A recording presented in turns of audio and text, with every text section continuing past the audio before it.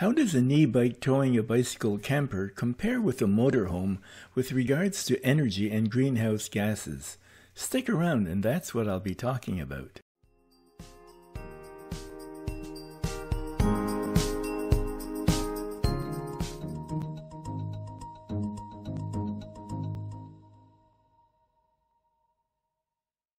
Last summer, I went on a 17-day electric bicycle tour with my bicycle camper. I rode a total of 767 kilometers. In this video, we'll be looking at how much energy it took to ride the distance with my camper and how that compares with different sizes of motorhomes or recreational vehicles. We'll also look at the difference in greenhouse gas emissions. There are many ways to express a quantity of energy. Scientists use joules, furnace manufacturers use BTUs, electric lights are measured in watts, the food we eat in calories, and the cars we drive in gasoline. To compare my electric bike to a motorized recreational vehicle, I had to make a choice of either kilowatt hours or gasoline. But since gasoline is more intuitive to us, we know what a liter or a gallon of gasoline looks like. I decided to convert the kilowatt hours of energy that the bicycle used into the amount of gasoline that contains the equivalent amount of energy. If you'd rather not bother with all the math, skip to 9 minutes 35 seconds. If I had thought of calculating my energy consumption before the trip, I would have brought along a watt meter and measured my power consumption every time I charged the battery. But since I didn't have that instrument, I resorted to two indirect methods, Method 1 and Method 2, to arrive at a pretty close approximation. The first thing I had to do was to determine how many watt-hours the charger took from the Hydro-Quebec power grid. The charge indicator on the Pedigo City commuter displays the remaining charge by showing a row of 6 bars at the top left of the data display. As the kilometers build up, the bars drop off one by one, indicating how much battery power was used. For example, when 3 of the 6 bars have disappeared, approximately 50% of the battery power has been used. I kept a record of each time I charged one of my 2 batteries for a total of 18 partial or full charges. This table shows the number of bars that were used up before each of the 18 charging sessions. If we look at August 13, we see that all 6 bars of battery 1 were used, whereas on August 18 only 1 bar was used. Battery 2 had done the bulk of the work that day, with 5 bars gone. All told, for the entire trip, I used a total of 75 bars worth of battery power out of a potential of 108, which I would have used if I had emptied the batteries completely before each charging.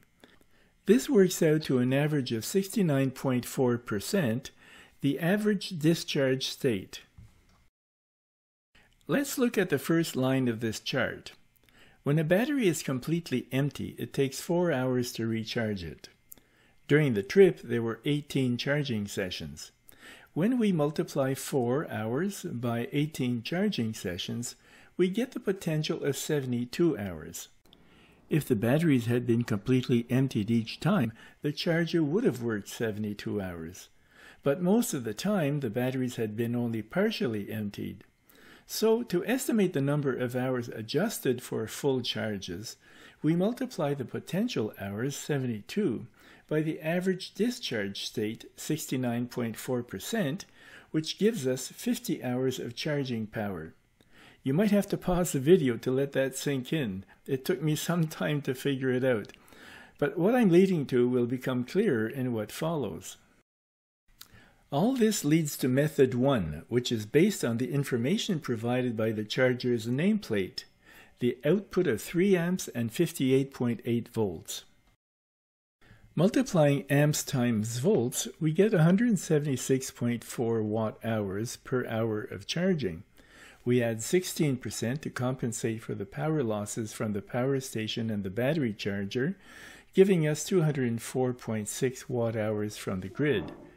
This is for 1 hour, so we multiply by 50 for the 50 hours of full charge equivalent, and this gives 10,231 watt-hours, which is 10.2 kilowatt-hours, the red figure at the bottom of this table. Now we'll use a different calculation method. Method 2 is much simpler. It is based on the capacity of each of my two batteries. Battery 1 is 6 years old and has about 610 watt-hours of energy left in it when full. If you want to see how I determined this, watch my video, The Best Way to Test an E-Bike Battery, linked in the description. Battery 2 was new this summer, and it is assumed to have its full potential, 720 watt-hours. The average of the two batteries is 665 watt-hours, as you can see in line 3. I've added 16% to account for the transmission and charging losses in line 4, which gives 771 watt-hours in line 5. In line 6, we adjust downward because of the average discharge state of 69.4%, and we get an average of 535 watt-hours in line 6. This is multiplied by 18 charging sessions to give a final estimate of 9.6 kilowatt-hours for the whole trip. The two methods come pretty close to the same answer, so I'll work with the average of both methods, 9.9 kilowatt-hours, which is the total amount of energy that I took from the Hydro-Quebec electrical grid to charge my batteries over the entire trip. So now we'll convert kilowatt-hours into gasoline energy equivalent that I'll refer to as GEE. According to the U.S. Department of Energy, there's the equivalent of 33.41 kilowatt-hours of energy in 1 gallon of gasoline. 1 U.S. gallon is equivalent to 3.8 liters, so that makes 8.79 kilowatt-hours in 1 liter. We want to calculate how much GEE I used for the whole trip. In methods 1 and 2, we calculated that I used 9.9 kilowatt-hours from the grid all told.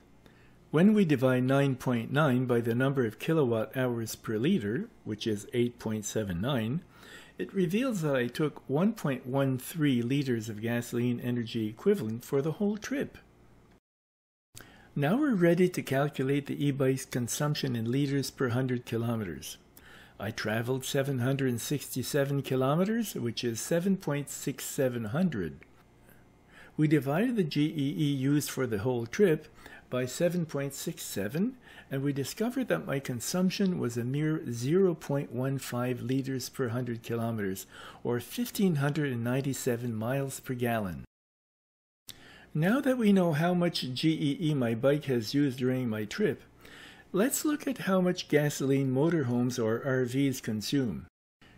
This table shows the ranges of consumption for the three major classes of motorhomes. The first column shows pictures of a sample of each class of camper. The second column shows the range of miles per gallon for each class. The third column shows liters per 100 kilometers, and the fourth column shows those numbers adjusted for EROE. What? What's EROE? EROE is short for Energy Return on Energy Invested. It refers to the energy it took to take oil from the energy company's boardroom to the consumer. It comprises all the energy required for exploration of new deposits, drilling, fracking, and pumping, transportation to the refinery process itself, and transportation to the end user. Overall, the world average, we spend 1 barrel of oil to bring 7 barrels to the market. This comes to 14.3%. Overall, the average fuel consumption for all three classes of motorized campers, including 14.3% EROE, is 20 liters per 100 kilometers or 12 miles per gallon. Now we can compare my e-bike with the average motorhome. A simple division, 20 liters for the motorhome divided by 0.15 liters per 100 kilometers for my bike and camper, reveals that the motorhome would take 133 times more gasoline. But to be fair, what we need to consider is how many people are benefiting from that gasoline. We have to look at consumption on a per-person basis. If 2 people are sharing the motorhome, the energy is divided by 2. If 4 people are sharing the same size motorhome, then they would be consuming only 33 times more gas than the bicycle and camper. Just for the fun of it, let's look at the largest of the large, a 45-foot motorhome that consumes 39 liters per 100 clicks, adjusted for EROE, or 6 miles per gallon. The behemoth can hold 6 people, so each occupant's share of the consumption comes to only 43 times more per person than if they had traveled by electric bicycle. Some people are not that rich, so they might choose to travel with a car and tent trailer. If they have a very efficient vehicle, they might use only 10 liters per 100 kilometers, so a family of 4 would use only 17 times more per person than if each one had traveled independently with an e-bike and a Barrio bicycle camper. There's another aspect of machines that has an effect on the environment in addition to the consumption of energy for its operation. Here we'll look at embodied energy, which is the total of all the energy it took to build the machine, whether an electric bicycle or a gasoline motorhome, from cradle to grave, so to say. Embodied energy can be calculated by doing a life cycle analysis, referred to as an LCA, which starts with mining and extracting the basic resources, such as metals, plastics, wood, water, chemicals, glass, and animal products such as leather, wool, or glue. And all the other steps required in separating the ore from the waste rock, transporting the resource to the processing plant, building the infrastructure and tools needed for assembly, manufacturing the item, packaging and storage, transportation to the distributor, to the retailer, and finally to the end user. And once the object has reached the end of its useful life, transportation to the recycling facility or the landfill, and finally the recycling and landfilling process itself. This is a partial list of items that go into the construction of a house to illustrate the complexity of conducting an LCA. I wasn't able to find anything similar for motorhomes or for electric bikes, and even less for a Barrio bicycle camper.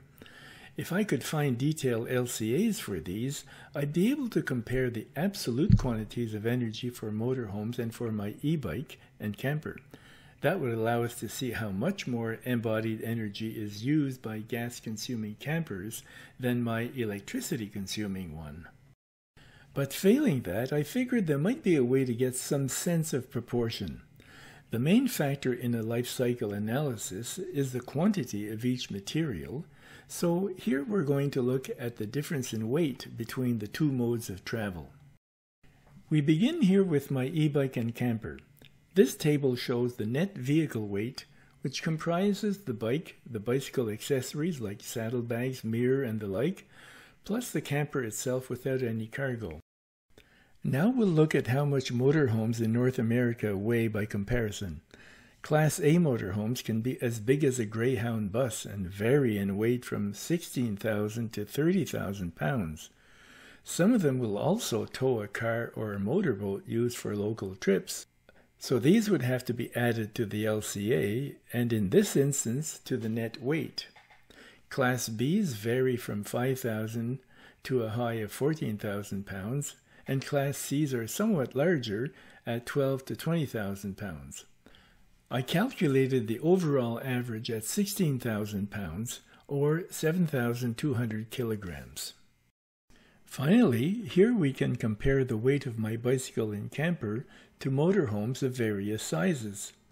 We can see that if we use mass as a basis for comparison of embodied energy, the smallest motorhome would have more than 30 times the embodied energy of my bike and camper, the average motorhome would be 100 times more, and the largest motorhome 200 times. It's widely believed that the carbon dioxide emitted by burning fossil fuels is a major contributor to global warming, and that the transportation sector should transition to clean electric energy. So now we will look at the global warming contribution of the different travel options that we've compared. For every liter of gasoline we burn, about 2.4 kilograms of carbon dioxide is added to the air. So traveling by electric bicycle with a bicycle camper produces 17 times less carbon dioxide than a family of 4 with a tent trailer, 33 times less than an average motorhome with 4 people, 43 times less than a large motorhome with 6 people on board, and 67 times less than a couple traveling in an average-sized motorhome. Before you phone the Pope and ask him to canonize me as patron saint of bicycle camping, let me say that I don't travel this way to save the planet. I have less altruistic reasons for traveling by bicycle. Bicycle touring gives me a sense of freedom and adventure. It allows me to stay healthy of mind and body through the exercise I get by pedaling.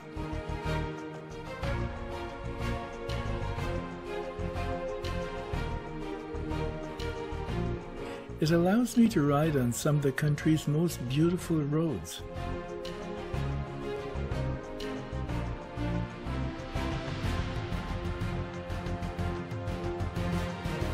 And to explore remote regions. I can stop on a dime if I want to have a better look at the scenery and to see details I would never appreciate if I were driving at 100 kilometers an hour.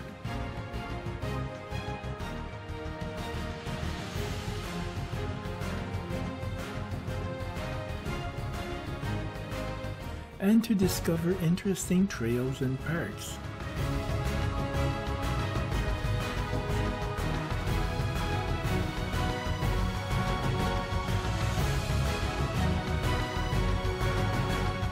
And to take my time to enjoy all aspects of the road.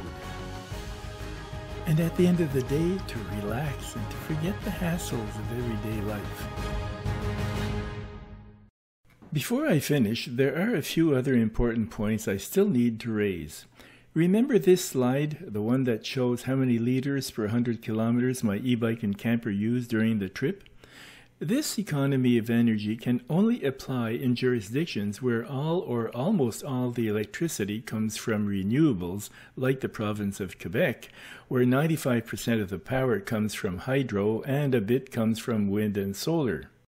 But if you're traveling elsewhere in Canada or in the United States, or most places on Earth for that matter, chances are that the bulk of the electricity you plug into comes from burning coal, oil, and natural gas. And when that's the case, you'd have to double this estimate of your energy consumption.